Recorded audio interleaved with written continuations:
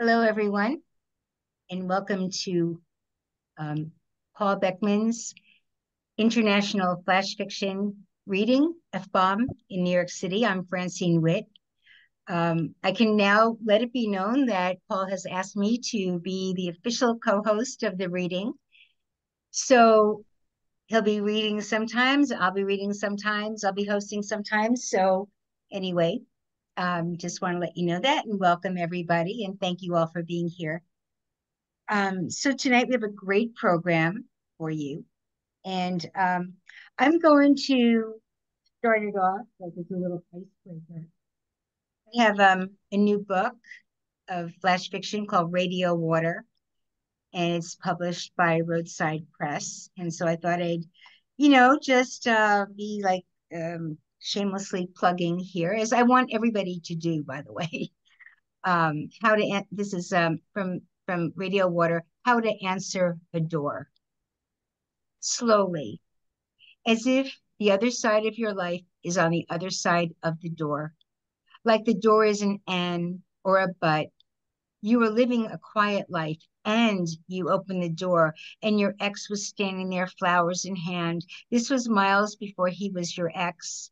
This was your first date and you saw his ocean eyes and you knew you could drown in them, but you couldn't help it. Quickly, as if you have better things to do, which you do or don't.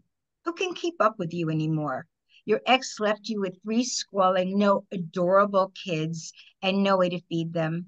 At first, your ex showed up for circus weekends and clown weekends. You took Calgon baths, the bubbles, the phone left ringing in the other room. But then the ex remarried. The ex became Xer. New family, it's set. So when the doorbell rings, it's a kid selling hospital candy or Sam from next door who wants to borrow the leaf blower. You answer the door quickly because kid one's Lego tantrum and kid two's cereal mess. You worry that if you don't answer, the knocking will never stop.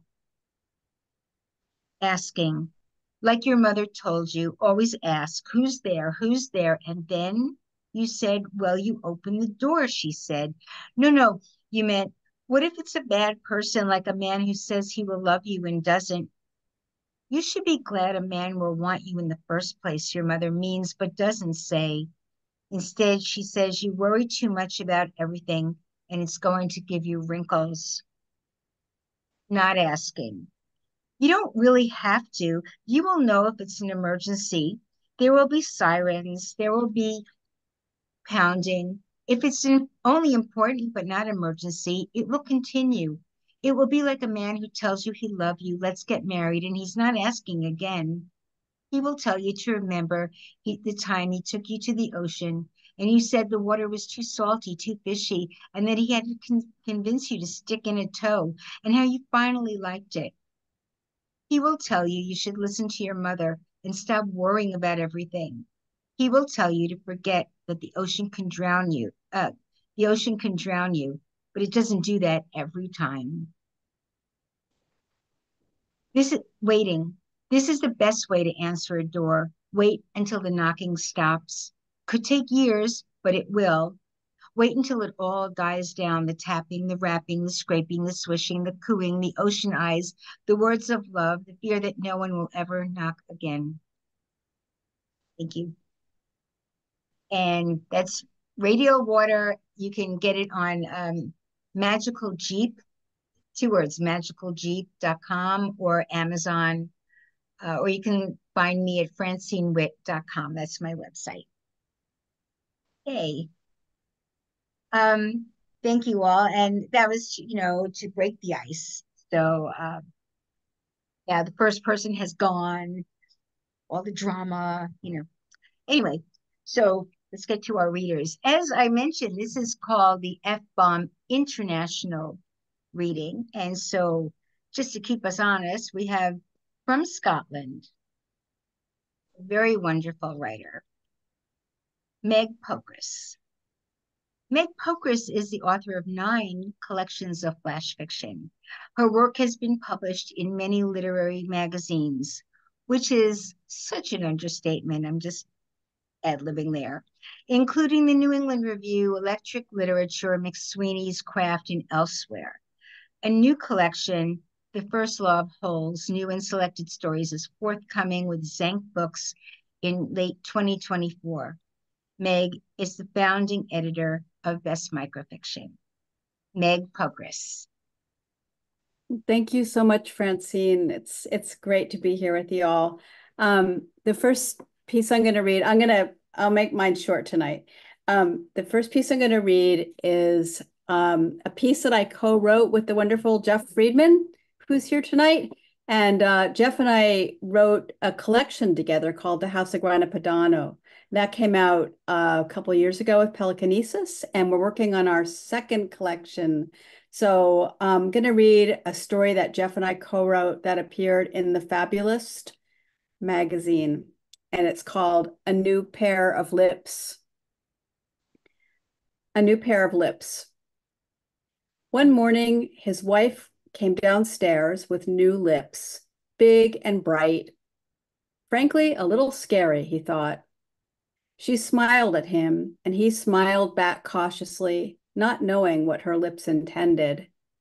Then, before he could react, she kissed him on his lips.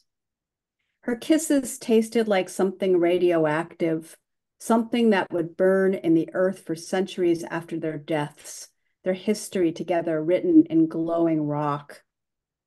She already felt earthy, but he was made of illness, effluvium oozing from his body, his breath a fog of aerosols.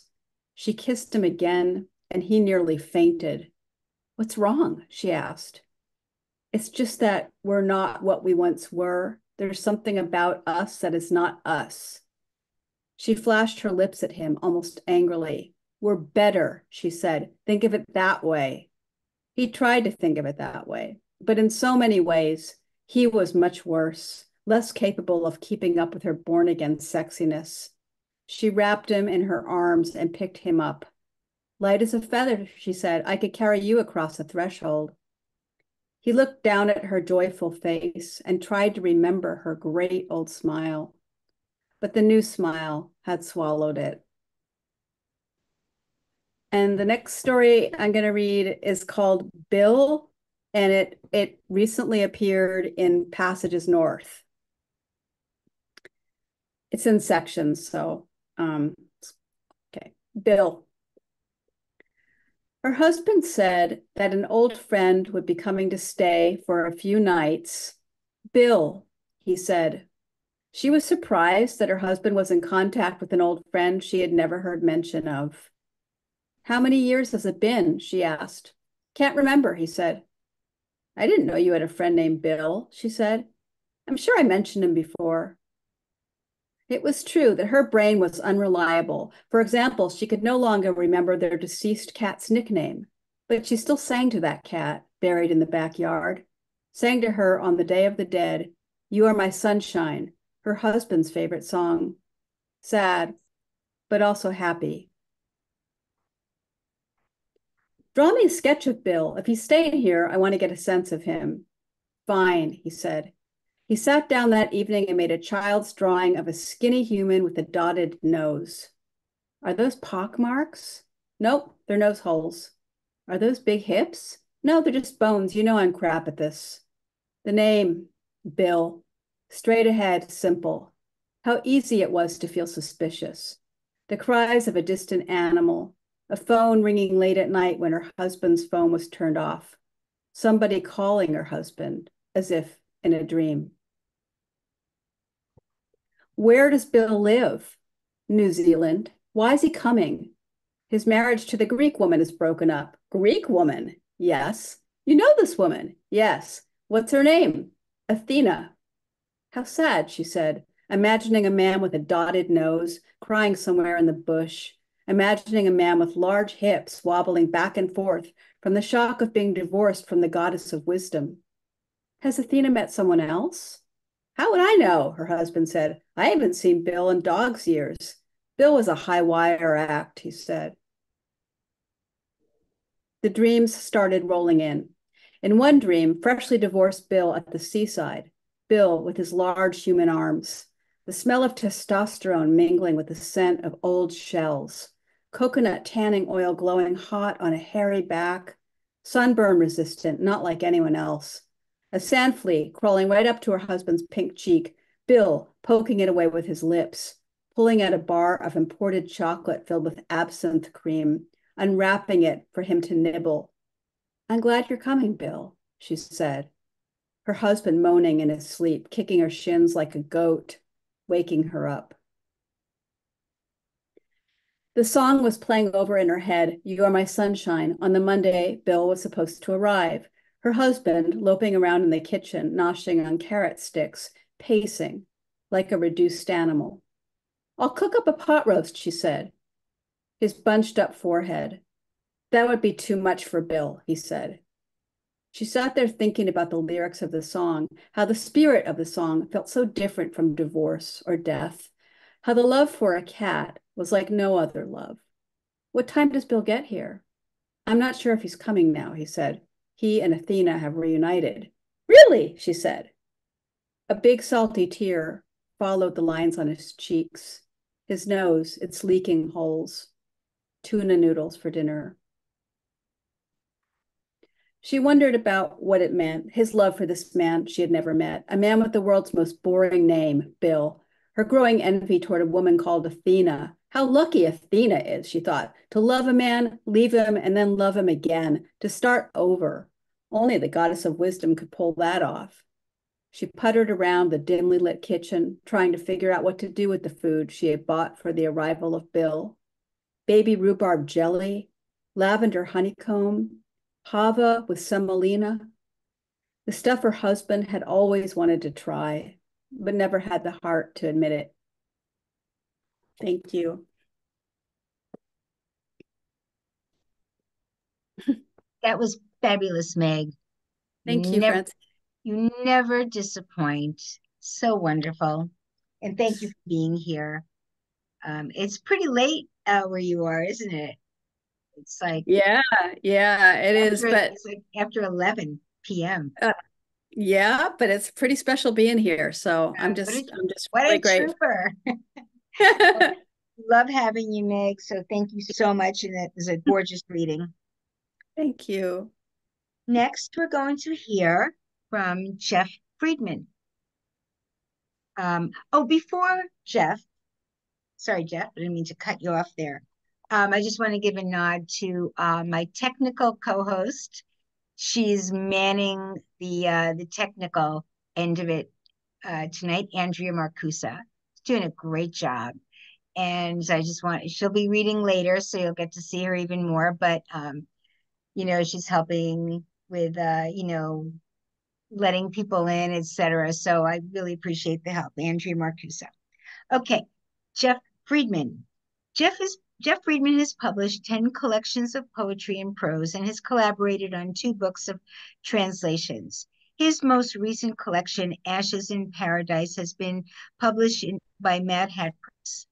He has received an NEA Literature Translation Fellowship and numerous other awards. Jeff Friedman.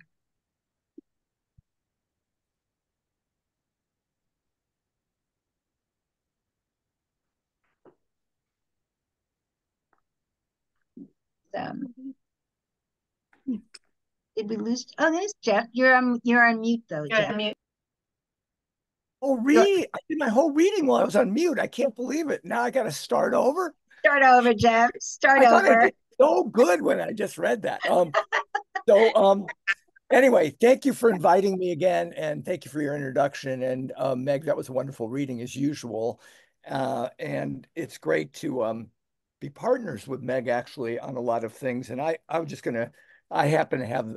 the book that we did together, House of Grana Padano. It was published by Peloponnesus Press, the wonderful Mark Givens. And I'm going to put that down. And the first piece I'm going to read is coming from our second book. We're not quite yet at our new and selected, but we're about to get there. And it's a piece called Facts About Bald Men. And in our new book, we have a sequence of bald men pieces, like 10, 12 or 14 pieces at this point. So, and this is set up on the page like in statements separated by asterisks. So I thought I'd show you that because I'll try to make a little pause between each of the sections. Facts about bald men. Bald men flare like matchsticks, lighting up the caves around them. When they sit down to eat, their baldness sits with them. They chew so vigorously, their temples pulse. They buy fancy hats to cover their baldness, but they doff their hats and bow to show it off. When bald men put their heads together, they are like a dozen eggs cracking against each other. Occasionally, bald men discover a curl of hair growing from their thoughts. They shave off a little scalp to remove the stubble. Bald heads shine like chrome hubcaps, like Spanish onions, like scoops of vanilla ice cream, like icebergs riding high on the water, their crests melting. Bald men renounce Samson as their forefather because he was tricked into baldness. They trace their lineage to Leviathan, who had scales but no hair and ruled the primordial seas. Bald men are mirrors for other bald men, moons in a dark sky, pools of grief glistening with tiny fish. Thank you. I'm going to read some pieces from my book, Ashes in Paradise, which was just published as Francine pointed out by Mad Hat Press, available on Amazon or from Mad Hat. And I think I'm going to start out with a piece called, I'm going to read a couple of pieces from what I call the Midrashic section, and Midrashim, or what the rabbis used to do to retell or reinterpret biblical passages or even words. They would tell a story about it to bring greater light to it for present day. You know, take the Bible and bring it up into the present. And it's an old storytelling tradition. So many Jewish poets, of course, have written in it, but it's sort of essentially what you do when you write something off a fairy tale, even, you know. So it's got that same kind of feel. This first one is called Dream in the Garden, and it's off the Adam and Eve and the snake story. So Dream in the Garden. Satan came to him in his dream. He handed him a large, shiny apple. Take a bite and you'll know everything, he said. I'm not Adam, he answered. You've got the wrong dream. He threw the apple into the next garden, but as soon as it left his hand, another apple appeared, just as red and shiny. We're in a garden, Satan said. There's the tree of knowledge, and there's a woman with lovely breasts following you, calling you Adam. I think I have the right dream. I'm not the only guy, he replied, with a naked woman with lovely breasts in his dreams, and we're not in a garden. We're in a dream of a garden. This is my dream, Satan said. Now the woman held the apple, and she was hungry. Though the man ordered her to drop the apple, she ate it vigorously and tossed the core into a bush. Delicious, she said. I'll have another. The next one is going to be another Midrashic one, and it's kind of a creation story. Or it's another take on the creation story of the creator, supposedly. And of course, it's informed by the pandemic and the awful, unbelievably cruel and brutal Trump administration, fascistic, I might add to that one, and what followed. Out of paradise. He conjured dust to fling into the faces of enemies and friends. He conjured the mist in which death lives. He conjured fire to scorch cities and fields, and the blaze rose into a mountain. He conjured oceans to strangle the flames and millions of arcs bobbing like buoys. He conjured driftwood and shards, rocks with animal shapes pressed into them, sea creatures whose bellies were filled with treasure, birds with covenants written on their wings. Vultures hovered, wild dogs tore at the remains. He conjured a new world in which justice reigned, and his word was eternal, but only his crimes survived. And last, I'll finish with, wow, longer than I thought. Last, I'll finish with a piece called Boy with Holes.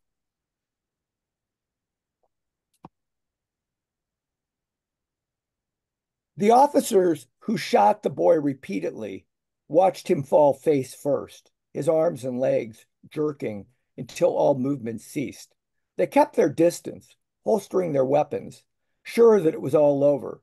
But the boy rose, his sweet face dirt-stained. He walked slowly toward the officers. Light poked through the holes in his body. The ground was wet with blood. They stepped back and took out their weapons again. I've never seen anything like this before, one officer said. The other agreed. Though they told him to stop and get down on his knees, the boy kept walking until he stood so close he touched one officer on the arm. Like a breath grazing the skin, his hand felt weightless. The officer cocked his gun and held it to the boy's head. Crows gathered around them. The trees rustled. The red sun flared so intensely, they had to squint to see his shape. And then the boy vanished. Now all they could see were the holes. Thank you. Oh, Jeff, that was so amazing, as always. What a Thank great you. reading this is so far. Wow. Um, thank you very much, Jeff Friedman. Okay. Next, we're going to hear from Andrea Marcusa. Andrea Marcusa's writings have appeared in the Gettysburg Review, River Teeth, New Flash Fiction Review, Citron Review, and others. She has received recognition in a range of competitions, including Smoke Long, Milk Candy Review, Cleaver, and Raleigh Review. She's a member of the faculty of the Writer's Studio and also studies there with poet Philip Schultz. For more information, visit AndreaMarcusa.com or see her on X. She actually wrote X, not Twitter, at D_Marcusa. Andrea Marcusa. Thank you, Francine. And it's wonderful to be here tonight. And it's a little daunting to read after all those marvelous readers. So anyway, and Francine, the evening is still young. I could still really screw something up mechanically. So anyway, I'm going to read just one flash, and it's called Leo. I was home alone when I heard a scary noise. My yellow cockatiel Leo fluffed her feathers and said, "It's not a burglar. Criminals hate Northeasters, and it's raining cats and dogs." Another day, Leo told me that there's no time to tie my bed sheets together during a house fire, and since I can't fly, I should ask Alexa to order me a rope ladder from Amazon. Last month, Leo announced that broccoli curling my hair was a huge lie, and there's no way crossing my eyes will make them stay that way. Don't believe everything everybody tells you to do, even your mom, she said. That mom's the queen of data-free analysis. Last weekend, Leo whispered that mom's friend Barbara is really a man called Bill. Remember the sales conference your mom attended last month and the crabby Mrs. Quizzard stayed here? Your mom and Bob went upstate for a romantic weekend at a B&B. This morning before school, Leo hopped onto my shoulder and said, "It's okay to pretend to be sick and skip school. It's Hitchcock week on TMC. I can't, math test today." Don't be such a lapdog. Those pathetic canines drive me crazy, the way they're always looking for a pat on the head and waiting outside their human's closed bathroom door. It's embarrassing. Mom had already left for the office, so I stayed in my PJs and flopped on the couch with Leo on my shoulder. While we were watching Vertigo, Leo told me that when Jimmy Stewart runs up the Mission Church bell tower, that religion is for the birds. Man created religion. Why would God want a bunch of men in robes acting important when birds run the world? When she announced that Santa Claus was fake news, I sort of already knew this. Later, she said, "You need to make some friends. You can't become one of those crazy ladies with birds when you grow up." I felt stung. I thought Leo was my pal. Usually she was a lot nicer than the kids at school, so I forgave her. After Vertigo, we watched Rear Window. When it was over, Leo suggested making chocolate chip cookies. I'm not supposed to use the stove or oven when mom's at work. Leo gave me her one-sided stink eye and said, it bakes at 350. It's not like you're using the broiler. I took out ingredients and made the batter, pushing the spoon into my mouth as many times as I felt like. I popped them in the oven, cleaned up so there was no mess for mom to find, and then watched Botched about failed plastic surgeries. Leo loved commenting on those terrible nose jobs. How dare Dr. Nassif call that man's hook nose a beak, she squawked. Smoke began filling the den. Leo, why didn't you remind me? But Leo remained quiet, busying herself with her tail feathers. I dumped the burnt cookies in the trash, opened the front and back doors to the condo to clear out the smoke, and got a sweater from upstairs. Upon returning, I couldn't find Leo. I checked the living room, the bathroom where she always rested on the shower fixture. I yelled outside, Leo! I pedaled my bike around the neighborhood, calling and calling. No Leo. I posted on lost message boards on the internet, taped paper flyers to telephone poles. I left seeds on her back steps and prayed each night for her return because it's okay to pray to a being, bird or otherwise, even if religion is man-made. How could Leo have left? I thought she liked it here, enjoyed snacking on the toast corners and bits of banana I gave to her. I thought she liked me.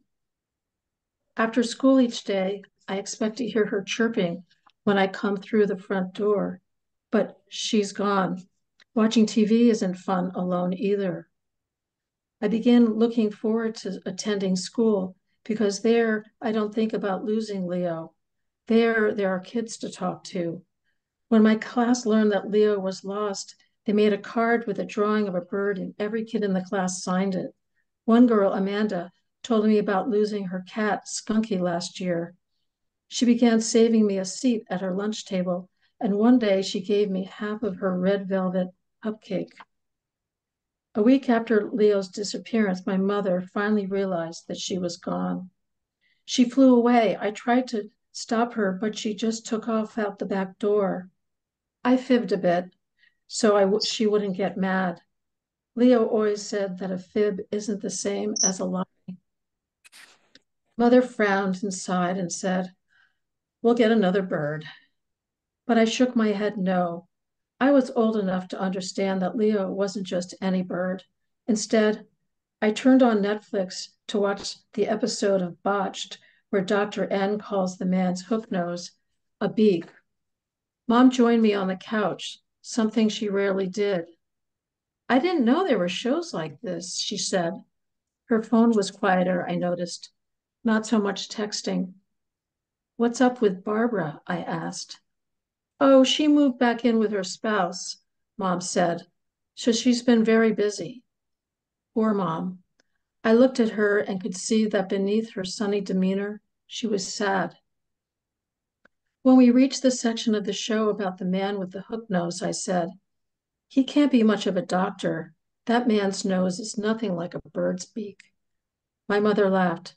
That bird of yours had a real beak, she said. Remember when that huge bite she took out of my thumb?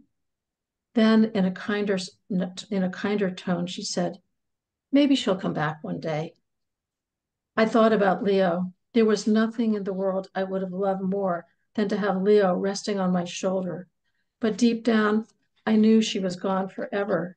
Anyway, I thought Mom was really talking about Barbara, AKA Bob, even though she thought she was talking about Leo. That day in school, Amanda had told me that it gets easier as the days go on. Outside, the birds started making a racket. I rose to see what it was about. The wind gusted outside, and there in the backyard zipped a bright streak of yellow. Leo. My heart practically leapt into my mouth. But as the wind quieted, I realized it was just a yellow leaf, and now it was on the ground tumbling across the grass. I returned to the couch and scrunched up next to Mom, something I hadn't felt like doing for a long time. Or maybe it was the other way around, that Mom didn't feel like scrunching up to me. That's when I remembered something else that Leo said. She used to tell me when I felt lonely that the stronger I got, the easier it would be to be loved by someone. I didn't understand what she meant at the time, but I'm beginning to. Mom draped her arm around my shoulder and kissed me on the head. I snuggled up a bit more and leaned on her shoulder. Before I could utter another word, I was fast asleep. Thank you, Andrea. And do you just want to say something about your own personal little bird journey of late? You want to just mention that because it's just such a great story. I'm a crazy bird lady. I walk in Central Park every day, and one day I saw a, a cockatiel sitting on a fence, and I have a yellow cockatiel at home, and this was a gray one. And I said, "What are you doing here?" Because it was fall and they're not native. And he came and he jumped on my finger, and I knew that a domesticated bird will only go to a stranger if they're in trouble. And so he flew away and then he came back. And that's when I just stuck him under my coat and I took him home. And it turns out that he's a he and my other bird is a she, and they're now falling in love. So I love it. True love birds, yeah. I mean, I don't have a picture handy, but they're very cute together. Well, that's very wonderful of you, Andrea. So thank you so much for that wonderful story and for that additional story you just told us. Andrea Marcusa. Okay, before we go any further, I just want to give a little shout out to some of the people in the audience in the Zoom room. Miriam Mandel, my wonderful aunt, and Carol Sessler, my wonderful cousin, are here. Karen Newberg, a very wonderful local to New York City poet and fiction writer. Calliope Paleos, Scott Linden, who I know since first grade, which is a fair number of years ago. And we sort of reconnected over at classmates.com about 10 years ago. And it's really nice. And he sent me this photograph of everybody in fourth grade, and we keep going through, who is that person? Who is that person? So Scott Linden, welcome. Lee DeRosier, the wonderful editor of Naugatuck River Review, a wonderful journal that focuses on narrative poetry. Tina Barry, and a wonderful flash fiction writer, and she's in the new issue of Sofo Pojo, one of the journals that I am flash fiction editor of, and Luella Lester. And so those are just a few of the wonderful people that are here in the Zoom room, and welcome and thank you for being here. It really makes it much more festive to have kind and beautiful faces like yours. Okay, next we're going to move on to Elan Barnahama. Elan Barnahama's recent novel, Escape Route, set in 1960s New York City, explores music, spirituality, politics, and love.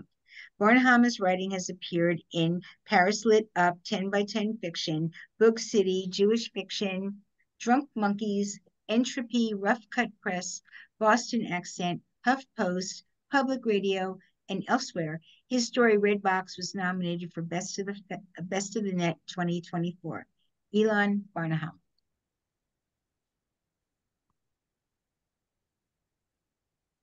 Thank you, Francine. I'm going to read a flash piece called "Birthday Pie." It had been 30 years since David set foot in the Empress Diner. On those occasions, when David did return to Queens, it was to see his parents, and he rarely left their house. But here he was, sitting in a booth in front of 2 plates of pie, 1 apple, 1 blueberry. He slid a candle into the blueberry and was about to light it. "That's just sad," he heard. David looked up at a woman smiling at him. "Hi, David," she said. He stared for a bit. "Michelle? Well, you got there." In high school, David had sat next to Michelle in trigonometry and calculus. "Context," David said. "I don't get back to the neighborhood much." "Back from where?" she asked. Santa Monica. And you made the trip so you can celebrate your birthday alone at the Empress. It's not my birthday, he said. You always light a candle to eat pie, she said. I haven't lit it yet. Well, don't let me stop you. David lit the candle as Michelle sat down. Do we blow it out, she asked. We leave it alone and we don't eat the pie. The waitress came over and Michelle ordered a grilled cheese. We sat next to each other for 2 years, she said, and you barely said a word to me. I didn't talk to a lot of people back then. High school friends seemed to have fun. You were always laughing and smiling, and I wanted to know why, but I couldn't get you to tell me. What was your thing back then? You were always carrying around a book. I was into Jack Kerouac, David said. On the road was my Bible. I was a deadhead, she said. Let's not do that whole reminiscing glory days thing. It's like looking for ghosts. Ghosts are real, Michelle said. So why are you back? My mom died, David said. I'm so sorry. How's your dad? He died 3 years ago. I'm here to deal with the house and all of their stuff. So you'll be around for a while, she asked. The waitress brought Michelle grilled cheese and poured more coffee. Is there a lot of stuff to deal with, a lot of memories, Michelle asked. Memories are always there, but I don't get attached to things. Things don't care. I just have to find some places that will take the stuff. Is the candle for your mom? By then the candle had burned all its way down into the crust where the flame went out. So many questions, David said. He was surprised that the conversation had lasted this long. So few answers, Michelle said. Is it really not your birthday? My sister's. I do this every year on her birthday. Didn't your sister die when we were in high school? Michelle asked. If you remember that, then you also remember that Emma killed herself. I do, she said, and I remember that I tried to talk to you after that, but you became even more distant, which I had not thought possible. I was told I did not take her death well, David said. Why would you? Why should you? There were those who insisted that I should. Like who, Michelle asked. The school psychologist, for one. She talked my parents into sending me to a shrink. I didn't want to add to their grief, so I agreed. But I insisted on seeing someone in Manhattan, so there was no chance of running into them. Did it help? It did not, David said. I'm not sure why I'm telling you so much. This is how people get to know each other, Michelle said. Is that what we're doing? Why didn't it go well? Well, because he just sat there listening to me lie to him, and he never said a thing. He never challenged me, and he knew I was lying, so I quit after 5 weeks. Were your parents upset? Oh, I didn't tell them. I took the cash every week and put it in the bank. But I still took the subway into the city and went to the library with the lions and read. David said, it's time for your story. I don't have one. Everyone has one, David said. I went to school in the city, Michelle said, Hunter and then NYU Law. I'm a partner at a firm that does criminal law. I still live alone in Queens, and I've been sober for 4 years, she said. That last part, David said, there's a story there. Not an original one, more of a cliche maybe, she said. So I need to know, what'd you do with the money? I used it to move to LA after high school. What'd you do when you got there? Well, I always liked cameras and I was always making videos with my friends. Nobody back then knew much about video, so it was easy to get a job operating cameras. First, I did movies, then television, and then sports. I worked at ABC Sports and traveled around filming everywhere. I loved it. I didn't stop working. I worked nonstop for a long time, saved the money, and now I'm done working for others. So you're happy, Michelle said. That's not something that interests me, not something I think about. We've become obsessed with happiness. We've decided that unhappiness is a flaw. I'd rather focus on things that interest me. That's crap, Michelle said, but you'll tell me more about it tonight, and I'll tell you why ghosts are real. Tonight? Michelle stood. I need to run, but you should come out with me tonight. I'm going to a party for a colleague who just made partner. We'll pass by, and if you hate it, I'll take you to dinner. I don't see that happening, David said. You'll have fun, Michelle said as she put $10 on the table. I'll meet you at the subway on Continental at 7:30. I think after I leave, you'll realize that I interest you and you'll be there, she said as she turned and left the diner. Thank you. Thank you so much, Elan Barnahama. That was wonderful. Next, we're going to hear from Austin Alexis. Austin Alexis is the author of Privacy Issues, Broadside Lotus Press, 2014, and 2 previously published chapbooks from Poets Wear Prada.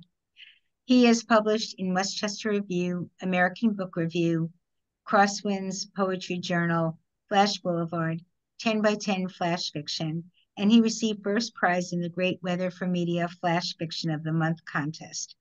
And I just parenthetically want to say, Austin lives here in New York City, and we hang out quite often, and he's just a really beautiful person. Austin Alexis. Thank you so much, Francine. Thanks for this reading. So I'll read 2 really short flash fictions. The first one only takes about 3 minutes to read, and the second one only takes about a little more than a minute. The first one is called The Operation. Erin must submit to an operation to save her eyesight. Her elderly father forbids the procedure on religious grounds. His faith, which Erin also weakly believes in, doesn't allow blood transfusions, something that will be necessary, they believe, if the operation is performed. Without her father's love and approval, Erin is an evergreen branch severed from its bark and in danger of losing its scent and vitality. She needs his financial help, but even more, she craves his sanction, the squeeze his hand gives her when he decides to show he's proud of her. Yet, without her vision, her keen and voracious eyes, Erin will be cut off from her life as a painter, from the act of painting, the one activity she believes she was born to do. Her tubes of acrylic paint are rubies to her, emeralds even. In the church-like quiet of her doctor's office, she explains her dilemma to Dr. Eldridge. Like a crystal ball, his bald head glows as he listens to Erin. Sitting, she leans toward this physician she's known for 28 years, since she was a child. I'll perform the procedure without the use of transfusion. That can be done. I know how, the doctor says. Showering Erin with a stare, he asks, "You don't believe me?" "I believe you. I trust your expertise and respect your love for your profession," Erin says, stammering a bit. Rapture tends to make her nervous. "And your religion?" The doctor's question trails off. "It's really more my father's religion and my dead mother's. Anyway, don't worry. Your sight won't be blurry anymore, won't be fading day by day by day. It'll be restored to 2020. Dr. Eldridge swallows, the way he usually does when he's happy. Erin rushes to her dad's neighborhood to tell him the news. He lives in an area immune to gentrification. It takes courage for her to brave dangerous blocks that have improved, become safer and more attractive, only slightly from its condition when she was a girl. Wrought iron gates, some in good shape, some needing paint jobs, line the streets. The weather is spring-like and autumn-like at the same time. A breeze pushes against her as she hoofs her way from the subway to her dad's place on Pitkin Avenue. She enters her father's apartment, tells him the doctor's news, which is her news, her salvation. In a burst of joyous endorsement, he kisses her cheek and then claps her hands, but abruptly. Instinctively, Erin pulls her hands away, understanding she will never again love this man as much as she loved him before her diagnosis.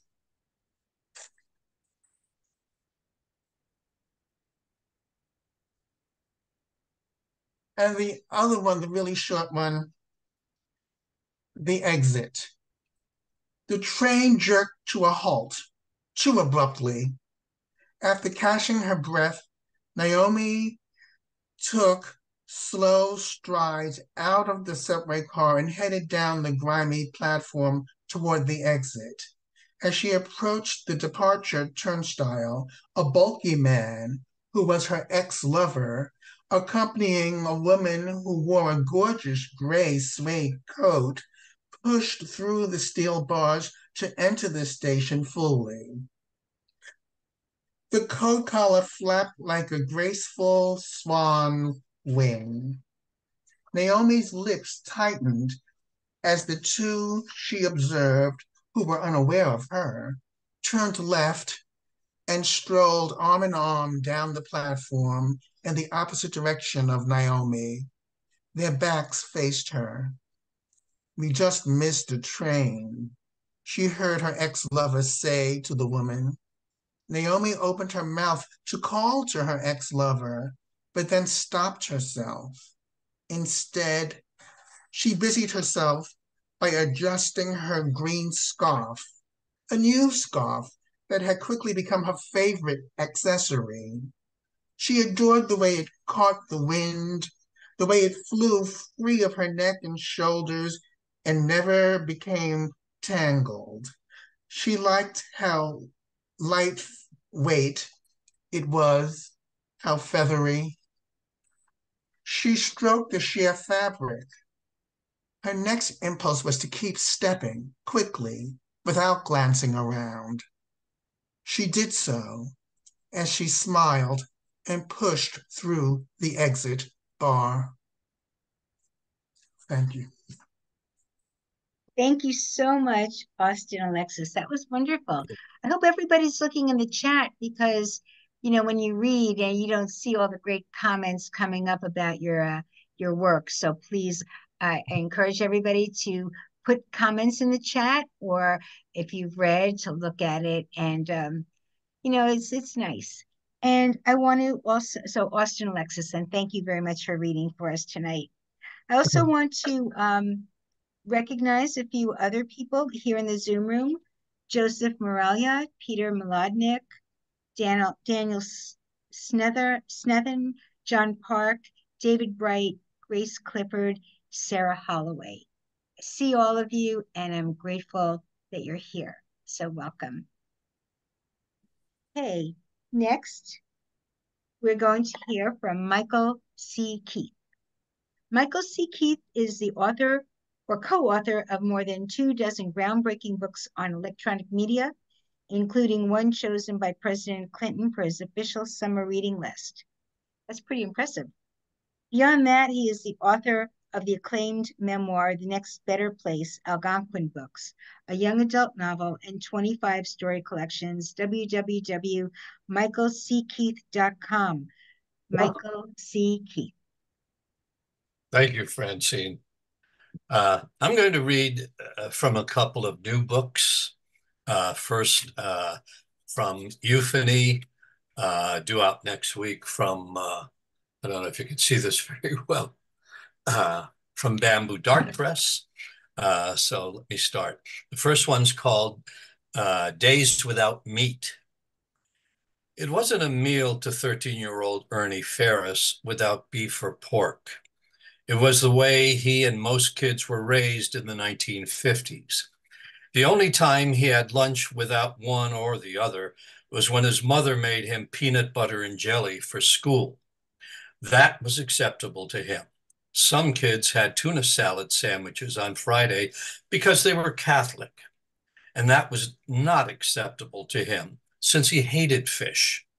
He was very thankful his family was not religious and knew how to feed their children. This is called Modified. In her 5th grade grammar class, Madeline was daydreaming when her teacher explained the meaning of dangling participles. This gap in her knowledge had no small impact on her adult life.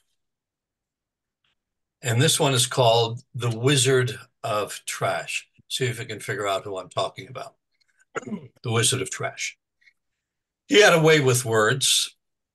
He could shape them in a manner that would excite racists and the profoundly uneducated.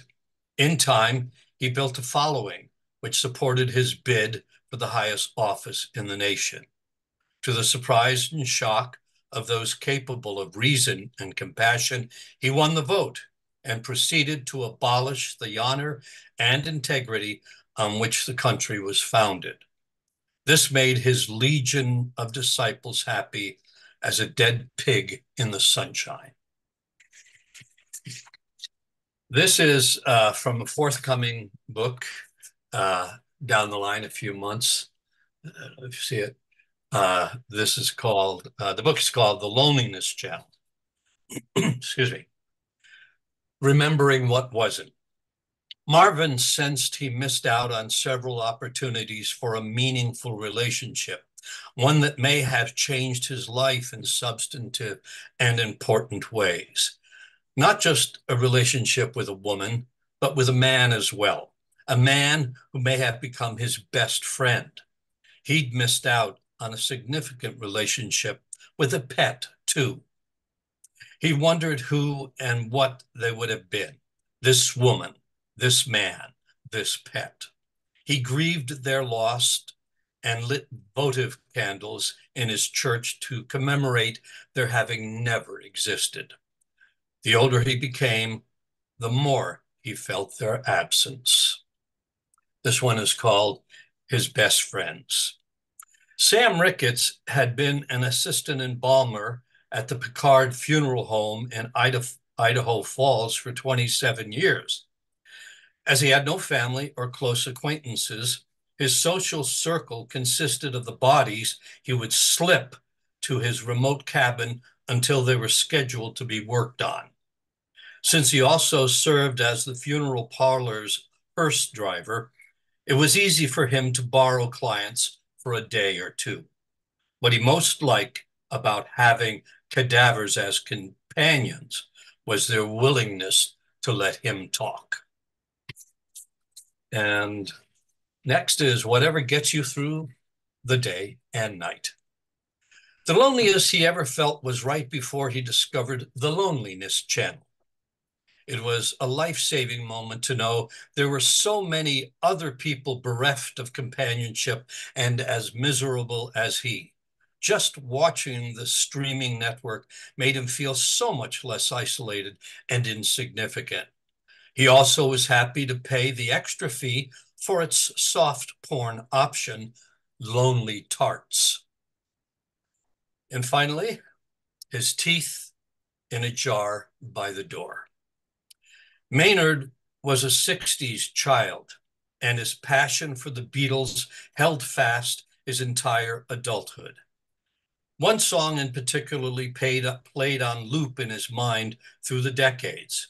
Of all the affecting music by the Fab Four, Eleanor Rigby served as his life's soundtrack. Now, in the twilight of his years at the Monmouth House nursing home, he waits at the window for visitors who never come. Thank you. Oh, thank you, Michael. That last piece really got me. That was just really beautiful and just heartbreaking. And I think we all know who you were talking about earlier. So I thought so. that was great. Wonderful reading, Michael. Thank you so much for being here. Michael C. Keith. Next, we're going to hear from Bill Merklee. Bill Merklee's work has appeared in numerous journals and was included in Best Microfiction 2021 and nominated for Best Small Fictions 2022 and 24. Most recently, he was longlisted for the 2023 Smoke Long Grand Micro Competition and shortlisted for the 2024 Beth Novella in Flash Award. Bill Merklee. Thank you, Francine. I'm going to read an older story that was first published in Ghost Parachute, and then later Francine was kind enough to run it in Flash Boulevard. I can't remember if I ever read this at FBomb before, but that's okay because it's Groundhog Day. So if I repeat myself, it goes with the day. And this is called Portugal. Your son zips from room to room, gathering his beach things. The aroma of fried bacon and sunscreen fills the small bungalow. For the umpteenth time, you remind him to eat something and to take some bottled water. He'll be out the door before you have a chance to change. When it was the three of you, experiences were more important than things. That hasn't changed now that you are two. Out on the porch, your son is leaning over the railing in a vain attempt to see the water. He's taller this summer, but still a little boy, still years away from puberty. That feels like a blessing. Some boys from across the street ask him to join them. You tell him to stay here. He lugs 2 folding chairs while you shoulder an overstuffed bag and umbrella past the small, coarse lawns of the residence, the gravel yards of the rentals, past low fences and sandy switchgrass, then up and over the dunes. You set up near the lifeguard. Check the chalkboard hanging off her white wooden perch. The tide is coming in. The water is chilly. For now, your son is content to dig in the sand and bury your feet. You are content to sit under the umbrella and let him. It's appalling how some parents are dozing or reading while their kids run so far afield. The surf looks rough. You grip the arms of your chair as you watch other children cavort in the waves. The water is dark green. It hides an express lane between you and every deep-sea creature that ever haunted your childhood dreams. Oarfish, giant squid, leathery sunless freaks with hollow eyes and saber teeth, dim phosphorescent lights sprouting from their heads. These thoughts bring an uneasy laugh. You know we all came from the sea, but now, unless you can swim like a dolphin, you are at its mercy. And yet, you could sit here and gaze at the expanse for hours. The rhythms are soothing, the dance of sunlight on the water, the syncopation of the surf, the rise and fall of seabird calls, the background hum of people modulated by the changing wind. You dare not let it lull you to sleep. Where would you end up if you could swim out in a straight line without stopping, you ask. When you were 7, you could name every country on a blank map of the world. He shrugs his shoulders, and you say Portugal. This means nothing to him. How do you know, he says. I don't see anything. I just do. The hollowness of that pat parental response sits in your chest. He continues to pile sand on your feet. Of course, you say, nobody can swim that far. He treats this like a dare and runs for the water. Sand flies as you scramble after him. In the shallows, you make yourself a buffer between him and the deeper ocean, watching him splash and grab for broken shells as the sea tries to reclaim them. You are ready to scoop him up, should the sea try to claim him too. Each retreat of a spent wave makes you step back to regain your footing. Now, knee-deep, you gauge how far you are from the lifeguard. On shore, a round white man with red arms and plaid shorts points beyond your shoulder. Before you can turn, a surge of water throws you on top of your son. He's writhing, drowning beneath you. Cold waves push you down. Desperate for traction, your hands and knees sink in the shifting sand. Finally, you pitch back against the surf and lift him in one graceless motion. He gasps and coughs, yells and punches your arm. This gets the attention of the lifeguard as you stumble out of the water, but only for a moment. Under the umbrella, your teeth tingle and your heart pounds. He pulls a towel around his wiry body, so much like yours at that age. You brush sand from his wet blonde mop. It's yours too, and will probably be brown by the time he is in high school. Those soulful hazel eyes are not yours. The originals still come to you in dreams. He looks away. Apologies are not accepted until the ice cream truck arrives. You stand dripping with the towel over your shoulders. His popsicle is dripping over his hand. The boys from across the street run up and ask him to play frisbee. You give him the slightest of nods. He hands you the stick, wipes his hands on your towel. With halting breath, you watch him take off down the beach. Clasping the towel across your chest, you steal a glimpse of the hazy blue horizon, beyond which are Portugal, your grown son diving headlong into waves and emerging on the other side. You, sleeping in the sand. Thanks. Oh, Bill, that was just gorgeous. Thank you for that reading.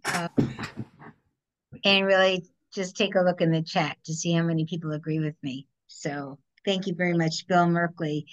And I've actually, am I frozen? No. Okay.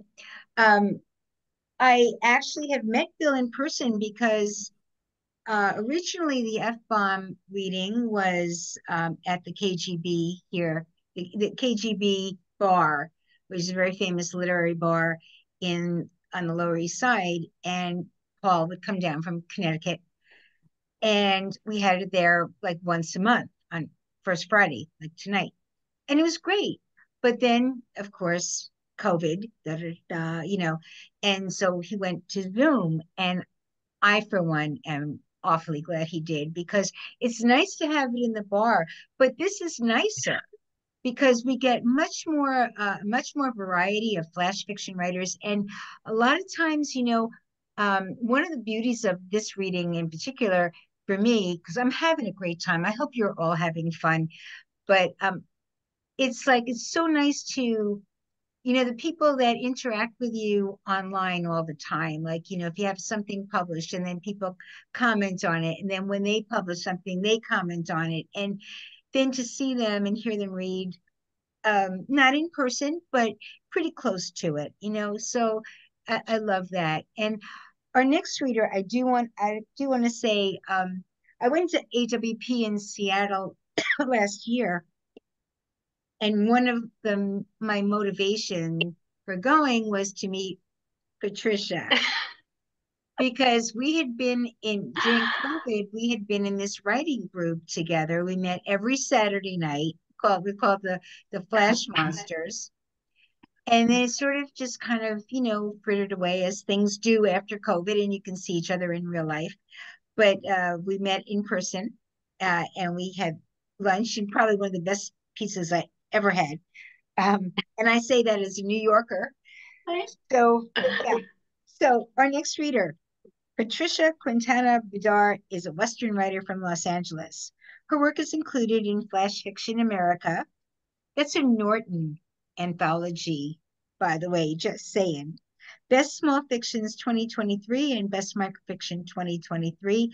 Patricia's collection of short works, Pardon Me for Moonwalking, is forthcoming in December 2025 from Unsolicited Press. She lives with her family, an unusual dog, outside of Oakland, California. Patricia Bidar.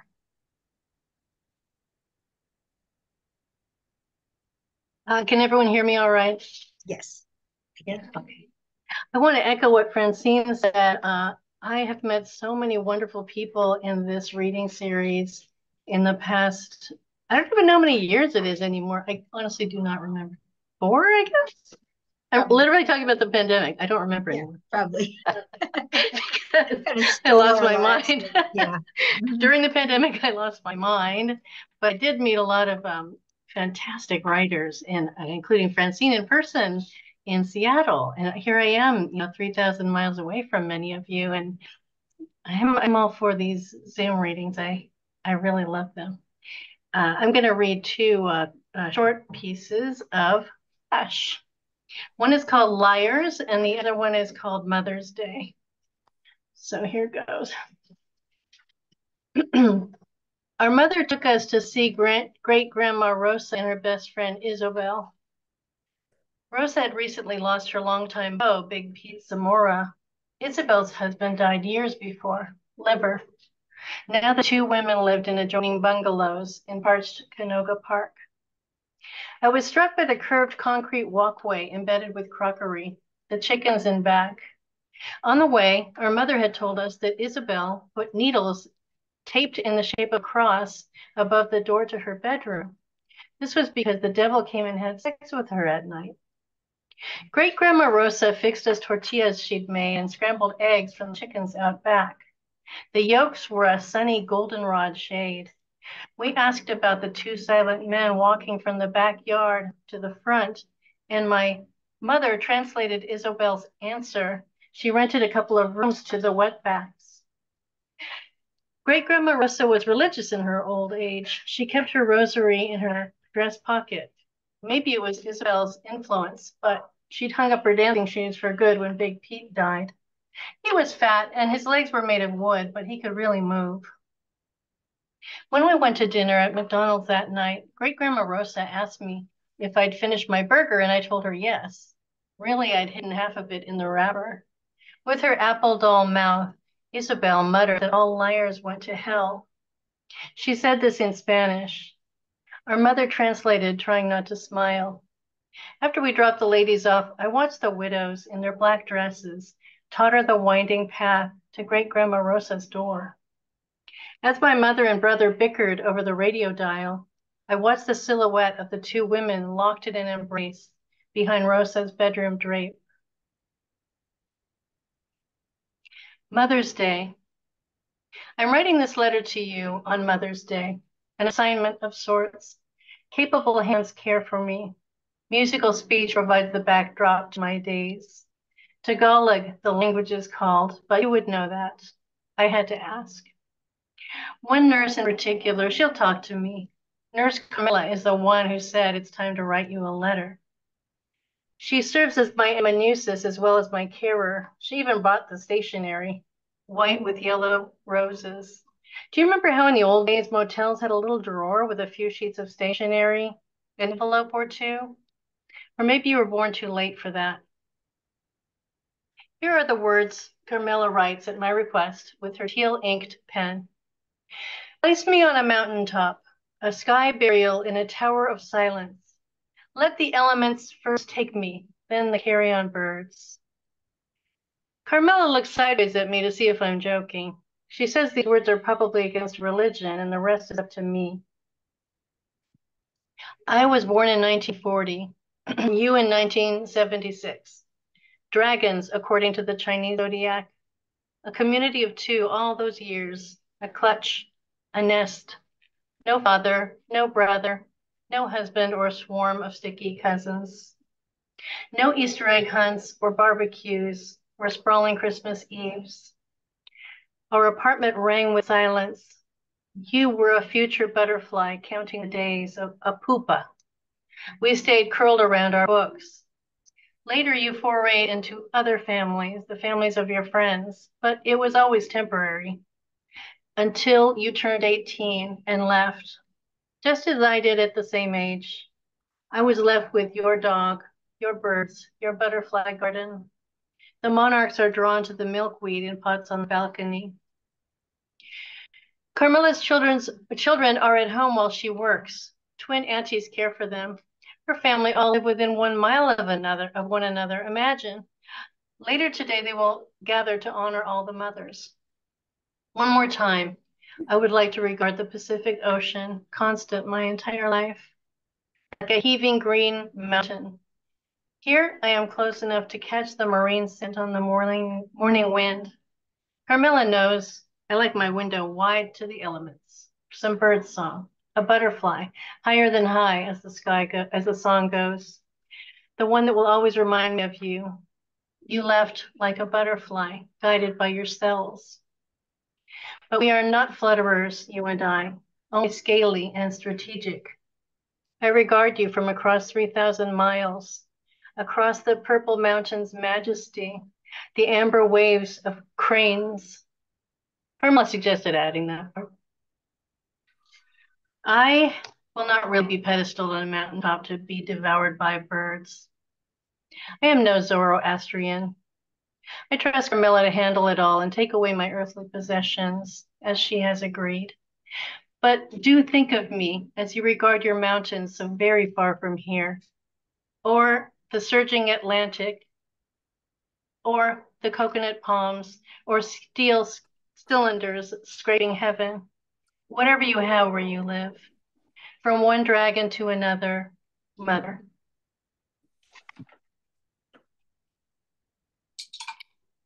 Thank you for listening. Thank you so much, Patricia, Patricia Bidar. And that was really gorgeous, like your usual facility with imagery. It's just amazing. So next up, we have Karen Schauber. Karen Schauber's flash fiction has received nominations for Pushcart, Best Small Fictions, Best Microfiction, and the Wigleaf Top 50. She curates Vancouver flash fiction, which is a wonderful resource, really. You know, she has these people like giving tips every week or so, and it's really wonderful. And in her spare time is a seasoned family therapist, and she's got an adorable dog, Hunter. Read her at KarenSchauberCreative.weebly.com. Karen Schauber. Thank you, Francine. I'm going to read a micro. This micro is new, so I actually don't even have a title for it. If anybody has an idea, I'd welcome that in the chat. He waves at me with that sawtooth smile and halloumi complexion, and I swoon just like the last guy. My bus leaving in 10, but I jump up and squeeze past the bulky woman seated next to me, her closed-loop reusable plastic bag bulging with a thick baton of Hungarian salami, fragrant spicy olives, and pungent brinza, Limburger, and Epoise cheeses. She mentions meeting her beau for a picnic by the lake, him bringing the libation and the worsted wool blanket as I zoom to the front of the bus, begging the driver to let me off. And I don't even want a refund. I just need to get off. Hiram is perplexed, but willing to indulge as I force his arms open for the hug of a century. I'm squeezing so hard he issues a little cough, but I don't let go because I think I found what I've always been looking for and realize that I can make the Carpathian Mountains my home after all. I'll learn to sew pretty embroidered blouses and sell them at the market, cook on a cast iron wood stove. And who needs a Dyson anyways, when sorghum grasses can work just fine to rid an earthen floor of dust? And I've always loved animals of all kinds, loved visiting zoos in every major city I've traveled to, waited in line in the oppressive heat, my tortoiseshell glasses slipping down my nose and my morning's blowout frizzing up, to tether a slip of lettuce to a giraffe, its long neck billowing while its thick black tongue darts in and out, reaching for the tasty morsel. Happy to share my salon with a few naked neck turkin, yielding enormous fresh dark brown eggs, and in colder weather, transform my dwelling into a bayer, pushing aside the sofa to accommodate a bearded goat or two. Hiram is gripping me firm by the shoulders, looking stern, not delighted or loving as I expected. His big mitts bracing me, or him, I'm not sure. But I am so full of effervescence, I can see he sees the potential, and that this mail order bride might just work out. That's it. Oh, Karen, thank you so much. That was wonderful. And your writing is always so filled with lush imagery and great descriptions, and also you never disappoint. Thank you so much, Karen Schauber. And I just want to say Karen did the beautiful poster that I put on Facebook.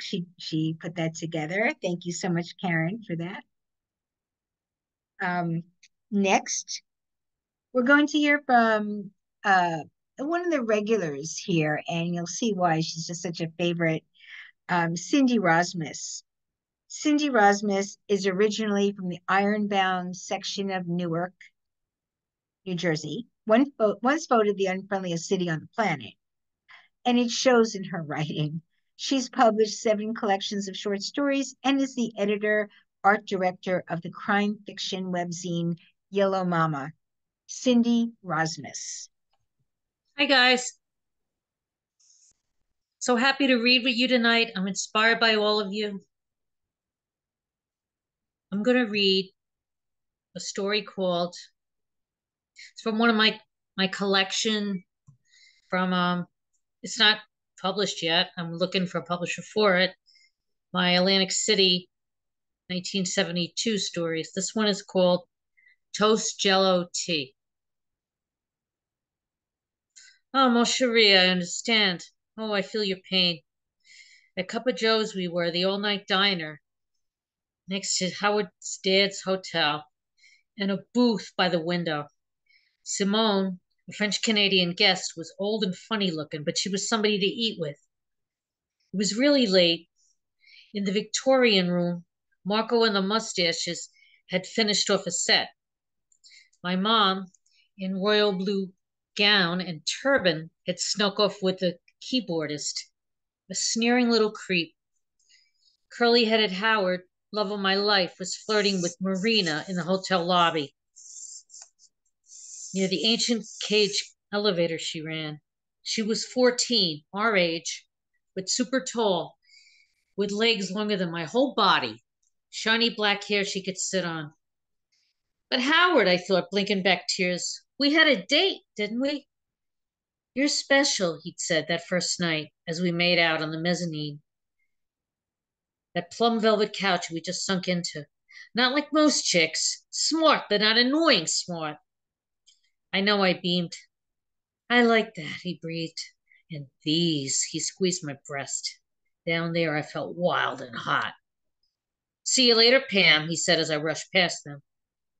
Men, Simone said as I searched for the waitress. They need to, how you say, be in control. Your little Howard already thinks he's a big man. Yeah, I thought bitterly. Always showing his dick to somebody, because his dad owned the place he got away with shit. Oh, Pam! He'd wave it at me, but I'd look away. Pam the prude! Because I'm still a virgin, he calls me that, I confided in Simone. But I'm only 14. Ah, she smiled like I'd said 40. Maybe the language thing. 14, I repeated. 1-4. When I was your age, she said, I had many lovers. I signaled the waitress. Huh? Simone looked 60-something, plain with gray hair and corny glasses, like an old man. At a nearby table, a song came on the mini jukebox. The Hollies. Lone cool woman in a black dress. Marina and Howard. Yeah, the waitress said. My stomach growled. I'd wanted the Cup of Joe special, corned beef on rye with coleslaw and Russian dressing. But now I pictured Howard with Marina, him toying with her share-like hair. What you want? Impatiently, the waitress tapped the order book with her pen. Simone was staring outside like she forgot we were supposed to order. The special, I said, imagining choking on coleslaw. Toast, Simone told the waitress. Jello and tea. Jacques. His name was Jacques. Simone piled cherry jello onto a slice of plain toast. Her tea she took black without milk or sugar. He had a wife and many children, but he loved me most, he said. As she nibbled the corner, her eyes looked wet. But he ran away with all that I had. Money, I thought. Self-respect and appetite. Right outside, a couple strolled past, arms around each other. A guy with cherubic golden curls and a tall... At my throat, the coleslaw stayed, so I watched them duck into the hotel entrance. I swallowed hard. So since that, I said, all you eat is... Yes. Smiling, she picked up her tea. Till he comes back. Somehow I knew they'd be in there. I had waited too long for the elevator. From the lobby, I'd heard Howard's dad yell, last call, in the Victorian room. That felt like an hour ago. Simone had taken the stairs. Come, she said, walk with me. I shook my head. My mom, I was sure, was in the keyboardist's room, not ours. I wasn't scared I'd walk in on them. When the elevator finally came down, I saw Howard behind the glass. Though the cage hid his expression, his head jerking back told me what was happening. I'd seen it before. Unseen, Marina was on her knees, sucking his cock, like those blonde French Canadian girls he dumped me for, because I was Pam the Prude. I backed away, hoping they wouldn't see me. By the time the elevator door opened, I heard slobbering, slurping, him gasping. Oh yeah, ooh baby. Her giggling. In silent tears, I bolted up the stairs. Cheap fuck, my mom said at Cup of Joe's next morning. Don't even buy his dated breakfast. I didn't answer. What's up your ass? For a change, she seemed concerned. Hungry? I shrugged. Well, I want the works. Omelet, home fries, and pancakes with lots of syrup and butter. The bottle was caked with syrup from hours before. The sticky, sweet smell made me gag. I thought of Howard's thing dipping into Marina's mouth. What about you? Mom said as the waitress, different from last night's, looked annoyed. Just some toast, I said softly, and tea. That's it? I shook my head. Do you have cherry jello? The waitress just looked at me. For breakfast? Mom said. I forced a smile. Yes, breakfast and lunch and probably. No man is worth it, Mom said. Thank you. Oh, Cindy, you never disappoint. That was so fun.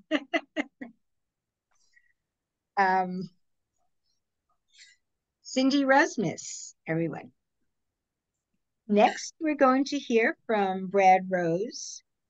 Brad Rose is the author of 5 collections of poetry and flash fiction: Lucky Animals, No Wait, I Can Explain, Pink X-Ray, Detonations, and Momentary Turbulence.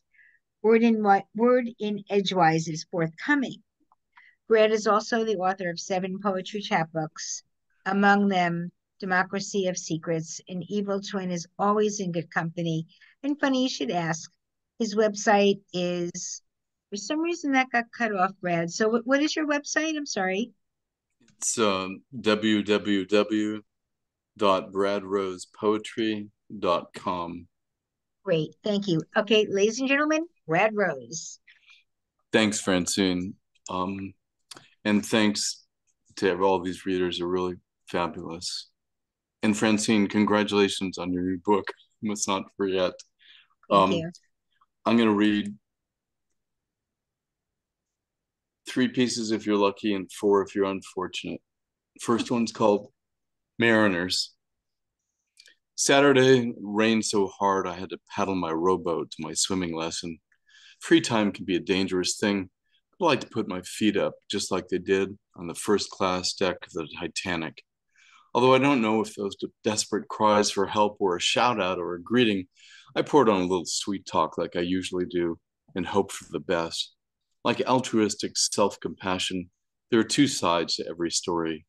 As for me, everything goes in one ear and out the other, which is why it's particularly prudent to have only 3 main points, like the Bermuda Triangle.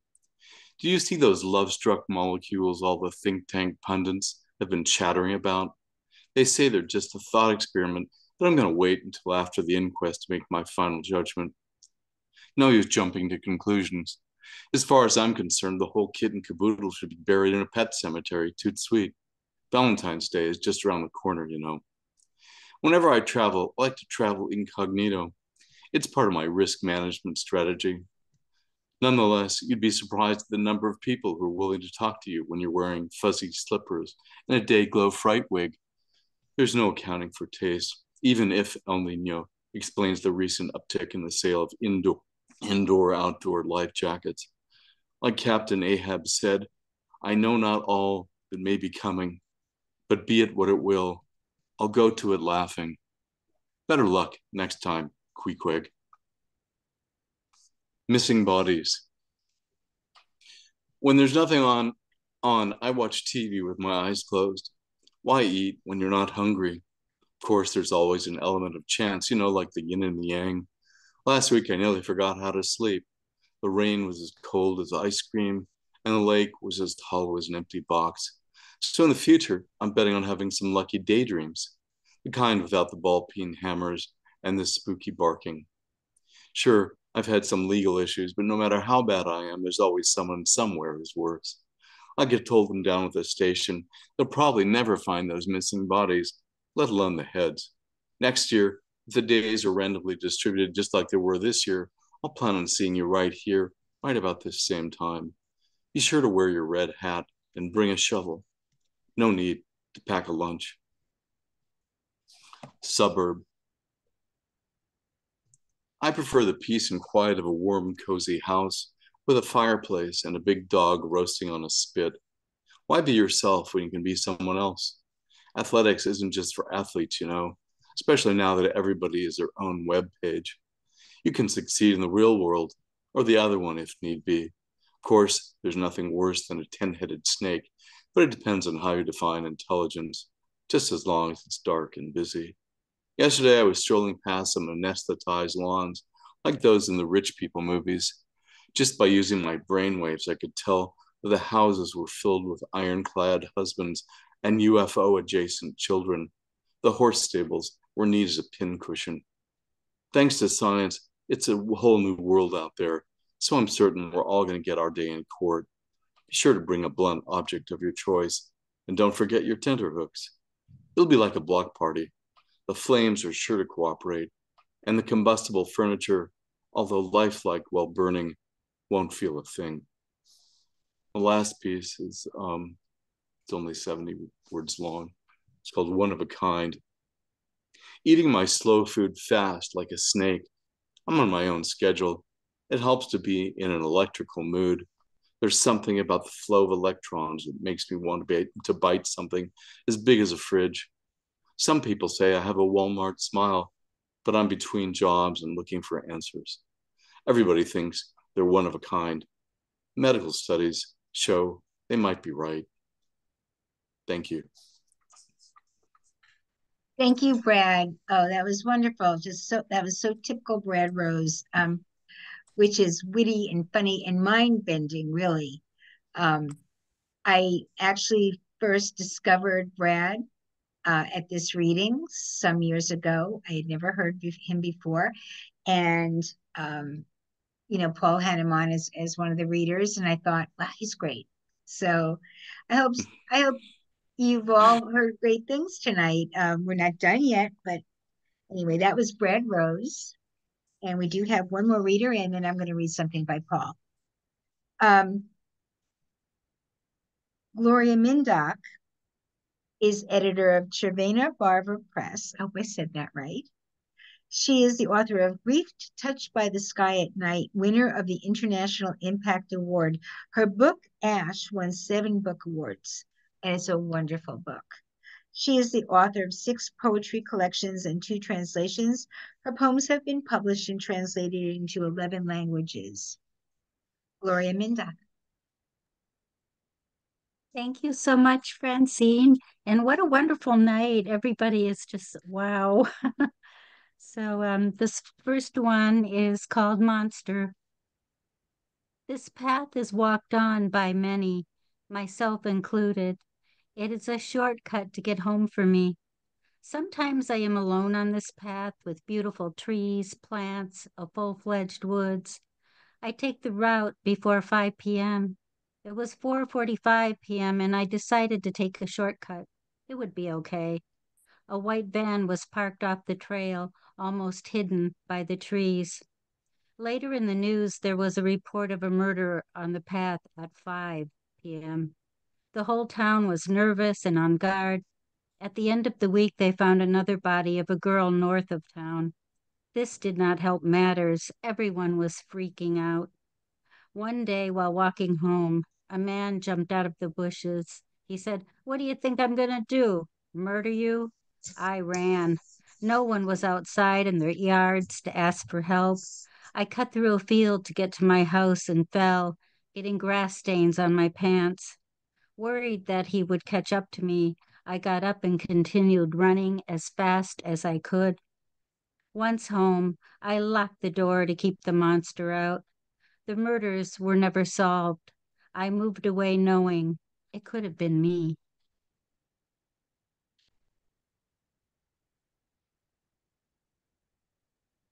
Stop.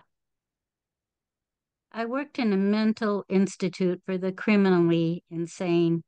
Let's call it a jail. The patients were so drugged up, I never worried about my safety. I was a psychiatrist and responsible for medicating everyone.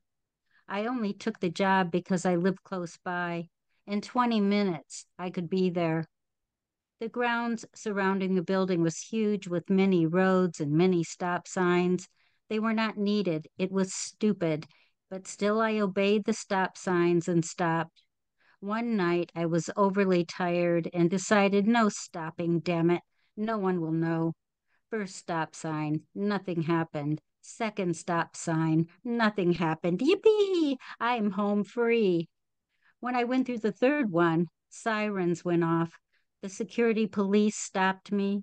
They made me get out of the car, searched me in the car, but found nothing.